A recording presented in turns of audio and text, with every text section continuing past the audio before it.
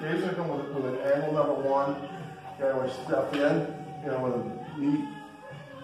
You get my shoulder out of the way, where the energy bleeds off. It allows me to check with impunity. And I can hit, ward off if I need to, hit under, hit on top, check, come to a lock position. Okay, one more time. Is tight posture. Is one, is two. If I need to ward them off, hit under, hit over, check, come to a lock position. That's your move.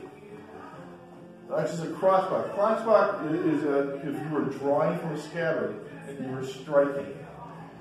And I'm drawing from a scabbard, I'm making a cross. It really kind of fixes a screw up in real time. Hit. If I need to ward off my opponent, I strike under, strike on top, check, lock, and if I need to insert the daga, that's very well. So one more time. Here, 1, 2, ward them off, under, over, check, and lock. That should do it.